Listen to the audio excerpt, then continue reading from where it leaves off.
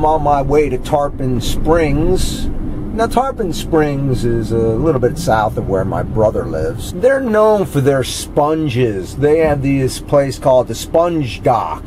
And there's boats that go out there and they have sponge divers and they go and get sponges. It might be the biggest sponge diving place in the world, but I don't know. I was told that there's a place down there by the sponge docks where I can actually play guitar, put a tip jar out, maybe make some money. I don't know. We'll see what happens. I'm looking forward to trying it out. I don't know. We'll see. On my way. This is the street where the sponge docks are. I'm going to try to park in this pay and park place right over here. My van is parked in the parking space where I stayed the night before in this parking lot in Tarpon Springs. I met the owner of this lot the first day I was here, and she told me that I could stay overnight. Although this isn't the actual space, this is a parking lot where the firework went off underneath my van. Something worth mentioning. This street was founded and developed by a Greek population. They turned this into a prosperous economic and business area. It still thrives today, as can be seen by all the businesses and tourists that line the street. At the time that I came here, I would have never guessed that I would have made Tarpon Springs my home for the next 2 months. The Anclote River parallels Dodecanese Boulevard. It provides access to the Gulf of Mexico so that the sponge boats and the fishermen can make their livings. Tourists have the choice of a few different sponge and dolphin tour boat rides that they can take. I'm walking down Main Street here. It's early in the morning, so it's kind of dead right now. A lot of Greek places I find here. See this place, Yanni's? I'll zoom in. When I first got to Dodecanese Boulevard, I didn't know anyone, so I started playing on the street for tips. This only lasted about a week.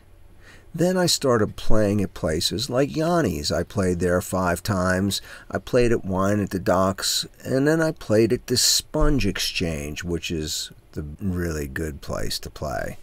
This street became my home and my way of life. I enjoyed my time in Tarpon Springs.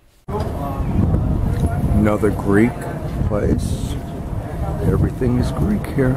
So streets are a little busy.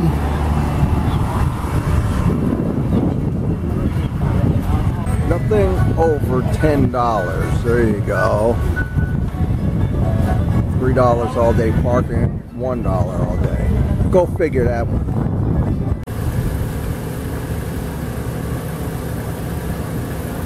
Another Greek restaurant.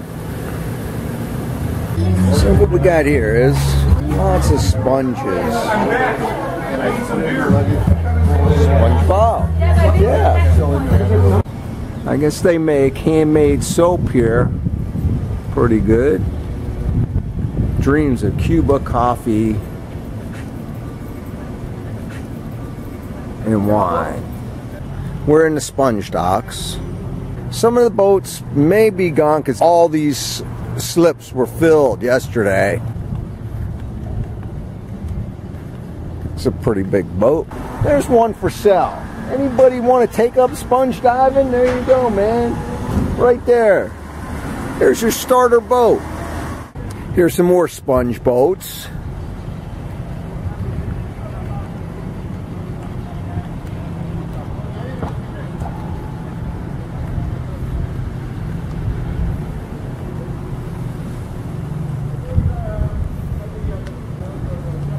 Anastasi, now he's a Greek guy, and he told me that he gets hundreds of sponges a day when he goes out.